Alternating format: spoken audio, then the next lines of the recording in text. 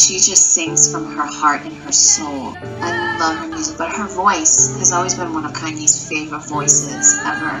And so when she's singing, she literally sings from her heart and soul in the middle of Sunday service. And I love standing next to her, and then I'll record on my phone Sunday service, and it kind of like sounds like it's me singing, singing along. Yeah, her energy, she is the best. I find it the most easy to attune to Katy Perry and Pink. Kesha, like these are all girls who I just find it really easy to be around. Hey guys, the whole time it's just been me, Katy Perry. And after the Grammys last year, I ended up at well, thank you to my pop star concierge Katy Perry, who has been like hand-holding me throughout the process of how to be a pop star. She said, we're going to Sam Smith's after party. I was like, okay, and she was like, I'll put your name on the list. And I was like, thanks, miss. Sia is one of my favorite human beings in the whole entire world. She's just such an amazing, authentic woman, and I go to her whenever you know, I need an ally or a friend or a shoulder to lean on, and she's always there for me.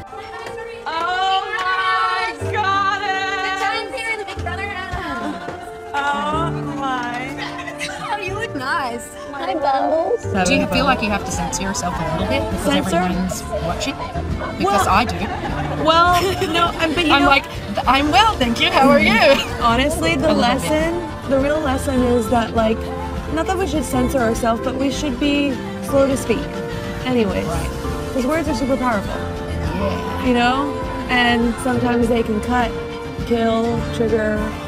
And so it's making me be slow to speak and also a listener, an avid listener. Right? That's what I was planning for tonight. Yes, well, I'd love for you to join me in listening. Rihanna. Oh yeah, she came over to my house the other night for the first time. Well, I'd never really met her before. At SNL, when she sung Diamonds, I'd gone to watch her sing it, and I really briefly, super sweet person. And then the other night she came over and listened to half of 25 songs. I played her because she's still looking for songs for her new album, and she's very, very nice.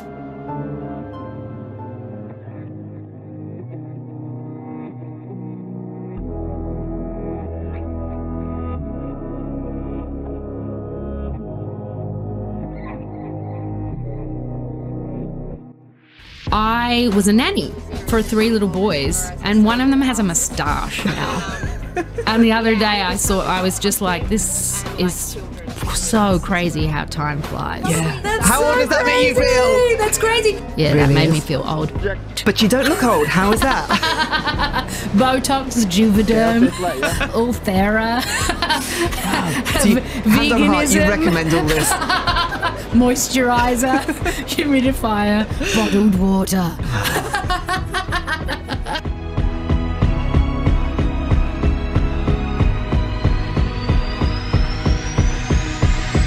Sia.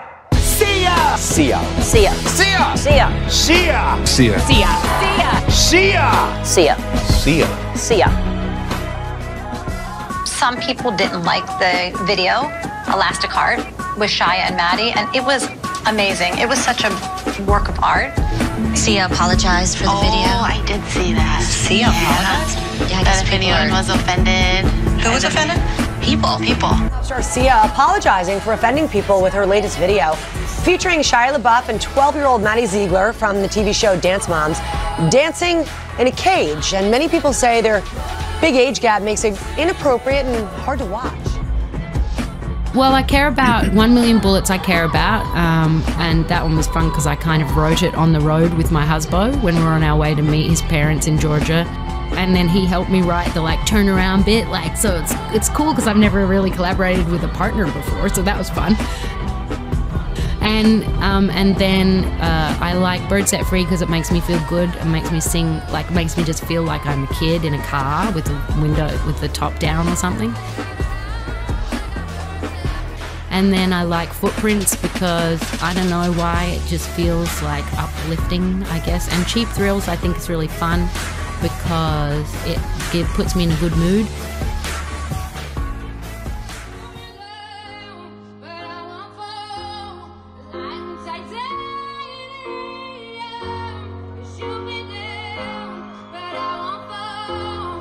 You know, that has got me through so many running sessions. When I was doing half marathons and these ridiculous obstacle races you do, I'm running along with my daughter and with our friends, and we just all have our arms in the air, and you're singing that song, and I tell you, it makes you run faster, it makes you run harder, it makes you get you over the finishing line. Oh, I'm so glad. So has your relationship with it changed at all? Yes, it has. It changed when, well, two times it changed. Once when it afforded me the ability to buy a house.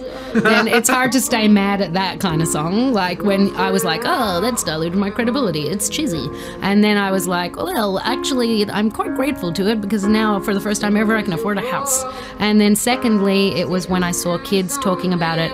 This choir called PS22 sang it, a kids choir, and then afterwards they interviewed the kids about the song. And there was a couple of kids on there who said that they had been, I might cry, that they had been bullied, and that it made them feel strong, and that made them feel like they could get through the day. And I was just like, it was quite heartbreaking. Talking loud, not saying much.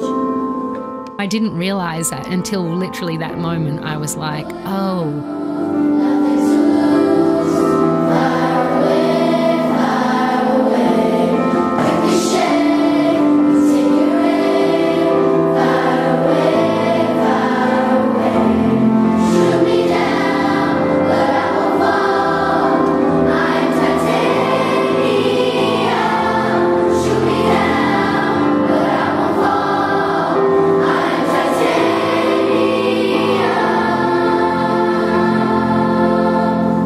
It's like no one has the power to bring me down, and no one can tell me what not to do and what I can't do. Titanium means that no one can bring me down, and I am basically indestructible. I'm strong. The bullets are words, and the words can't hurt you. Let it bounce right off you, like let it not affect you. They're just telling you mean things, but you don't hear it. I'm my own person, so I don't really care. Like, I do things for myself.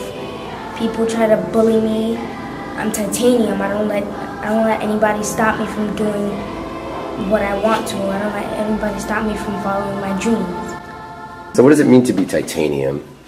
I don't really know. I just like the song. Good answer. And like Beyonce's just like the sweetest person in the world. What, is she like, gentle and sweet? She's so regal. It's really like working with royalty. Like she's so regal and poised and kind and considered, and she knew I was in the program and they would have wine with dinner, and one night she just sort of pointed to a bottle of like alcohol-free wine that she had someone go out and source for me because she felt bad that they were all drinking and that I was on the water. That's her. Like being a part-time pop star is like pretty fun. Like I do get to try on a lot of shoes and sometimes keep them. But it's just like any other job to a degree.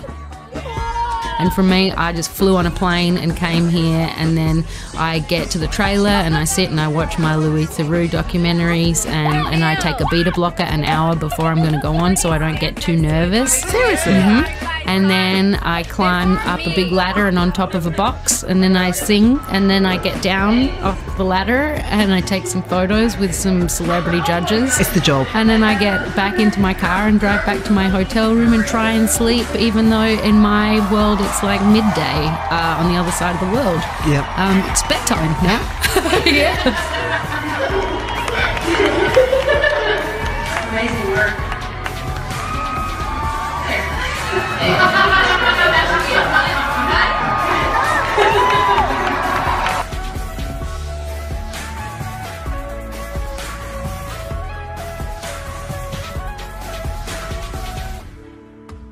I'm jealous. What do you want for your birthday? David Blaine. I'd love you to tell me the truth. I've got a checklist here of people. I'm just going to give you some names, okay? Should we start with...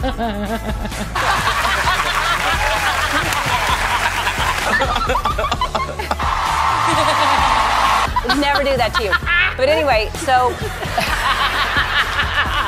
But I did ask you, I said, would you.